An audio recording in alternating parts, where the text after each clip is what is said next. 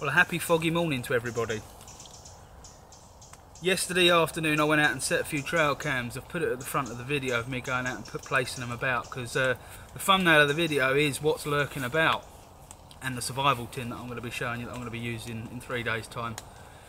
The what's lurking around part of it is I've had about 5 different accounts over the last couple of years of big cats being seen on this bit of property and the 75 or 70 plus acres of waterboard forest along the downs here. I'm just at my wit's end with it really, so I thought, right, I'll do something about it. I mean, I'm not sure myself 100% because I'm up here so much.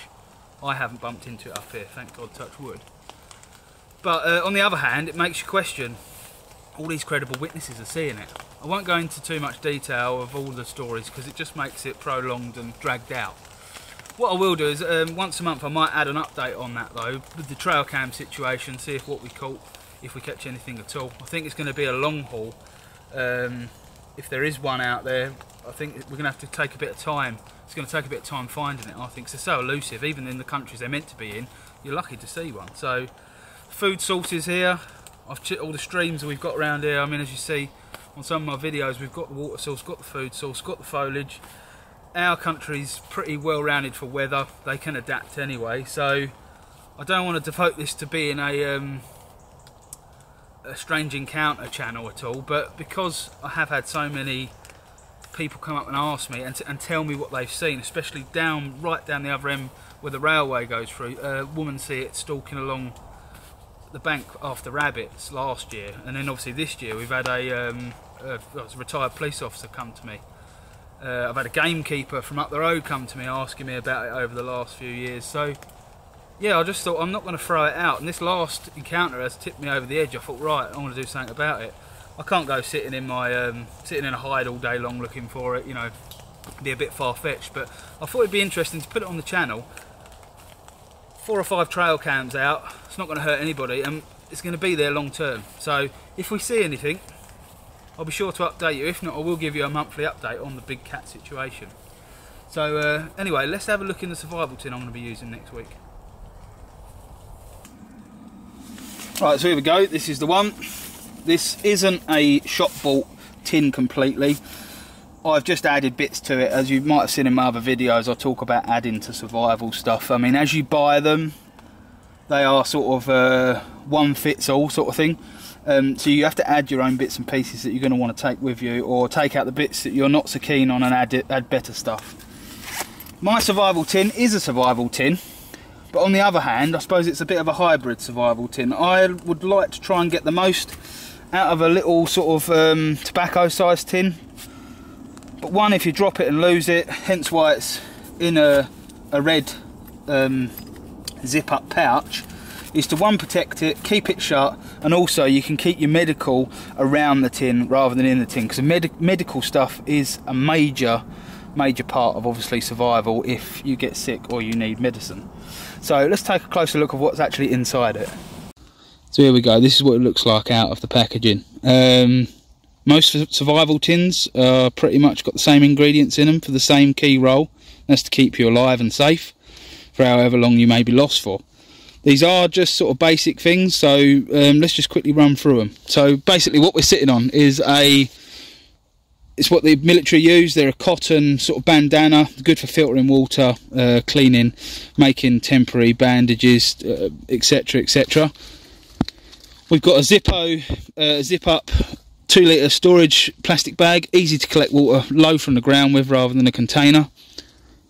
We've got our purification tablets. There's 10 there, that'll keep us going for a while and will do us a good job when we can't boil it and filter it the other way. Medical and sewing kit. So this is a very basic one. We would like to take a whole complete medication box, but we can't. This is just basic stuff that we're going to need to take along with us. Some pills just in case we need them for emergency reasons. There's not loads in there, but they're written on what's in there. Some cleaning wipes, sterile cleaning wipes, and some different plasters and patches just in case we get cuts or anything worse. We can make a bandage up, but at least we can clean it out. We've got clean water. We've got a small fishing kit. This is inside a little bag just in case we have any spillages. All it is we've got a pencil. Pencil's cut down. It's got about 25-30 metres of fishing line. All different sized barbed hooks, so that we don't have any escapees. And remember, big hooks catch big fish, small hooks catch big fish and small fish. So keep a variety in there. Different lead shots and everything else that go along with the fishing kit. There's no lures or anything because we can sort of pick up and forage for fishing bait. It's not something that I tend to keep in there. We can also make any sort of hairs or colourful shrimp look-alike with the cord that we've got. So on the inside of the tin, we've got a signalling mirror glued in there, a little button compass, that's obviously that is free, and a little tiny blue light for working around in the dark rather than using anything else. Double-sided knife. We would all like to carry a decent survival knife all the time, but it's not possible or legal, so carry a folder in the tin. One side for campcraft, one side is to be kept razor sharp for skinning and any other fine work that we need a good knife for. So one blade, sort of not sacrificial, but less important than the other, but still important, and one very nice sharp knife for anything else that we may need. Got a candle over the back that will keep us out of trouble if we have trouble with a fire or anything else. It can be blown out, relit to move fire and everything else. Little bag of sugar just in case, and also a little bag of salt. Survival whistle just in case we're like today where it's really foggy or you can't physically see the people that are trying to rescue you or what's trying to rescue you. Whistle comes in very handy. Rather than matches, I prefer a brand new, keep it brand new, don't use it, check up on it. Windproof lighter, last a little bit longer. Matches are good. If that's all you've got, then that's all you've got. Might not be the first time one of these has got you out of a situation. This will hold 2 litres of water, so another water feature, very good for carrying water, coupled with this cloth. Yeah, it's a very good water bladder. Snare wire, 110% recommend snare wire. They're in most survival outfits, but that can't be left at home. It will give you plenty of options for plenty of different game to catch. So likewise with the needle and thread, you can thread up berries on the thread and stake it down, and birds will come along, eat the berries and swallow the thread. Hey presto, you've got a bird to eat. Wire saw, goes without saying, exactly what it says on the tin.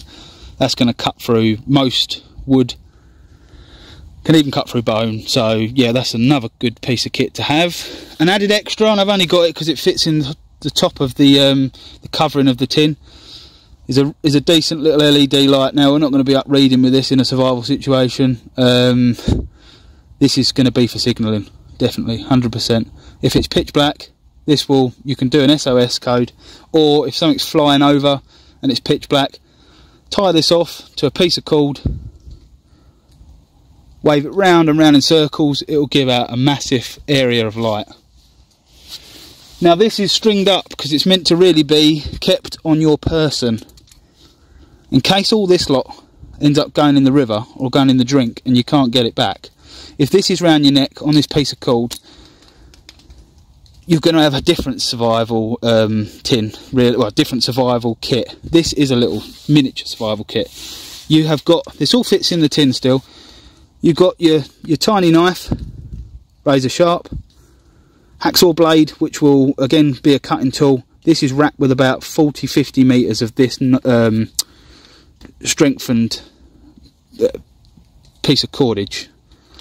And then also your fire striker and whatnot. Kept on your person because, as I say, if that lot does decide to leave your side down a mountainside or in a river or in a lake and it sinks to the bottom, you're going to be buggered. So keep that round your neck if you do carry one. Bit of tin foil. That again could be made up as a signalling, or it can be for harvesting water, like catching water, starting a fire if you're against the elements and you cannot start a fire because it's so damp. That will give you a little platform to start a fire on. Many other, the old tin foil, there's many tricks you can do with that. And then this is a bit of a luxury. It fits up the side of the survival tin in the little pouch. it's a survival blanket, basically a foil blanket that can be made into shelter. So this generally can be left out, but I'd rather keep it in there if it'll fit, because it's a shelter, a blanket. It'll insulate you from the floor, keep you warm, and yeah, I mean, to be honest with you, they're not in everyone's survival pack, but they're definitely in mine. Definitely worth trying to pack it up in there. The reason why I carry mine in this, this was just like bought out of Asda, which would be like Walmart if you're in America. This little pouch, obviously there's a little bit of tinder in there, cotton wool. It all fits inside there, so it's a bit of a hybrid survival tin mine. That packs into there, and it adds all of this protected and nice and easy to see if it was dropped or lost on a trail. Having that tobacco sort of coloured tin, if you lost it, especially in the autumn months, it could be a bit of a pain in the back to find. So that is what I'll be taking out, and that will be in the next few days. Thank you very much for joining me again. If the big cat topic interests you, stay tuned. I'll keep you updated on that, what we do and what we don't find. Thank you for being there, for running through the survival tin I'm going to be using in 3 days time. Just a bit of an insight to what's in there really. So I'm going to enjoy myself under the tarp whilst I can and I'm not lost, and I shall see you very soon. Have a good one.